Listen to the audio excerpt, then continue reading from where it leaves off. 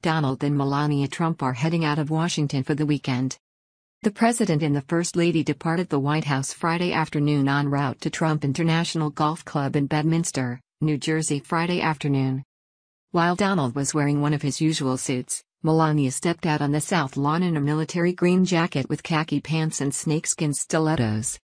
The Trumps spent more time than usual at Joint Base Andrews Friday afternoon. Each of them participated in a discussion with airmen at the presidential airport.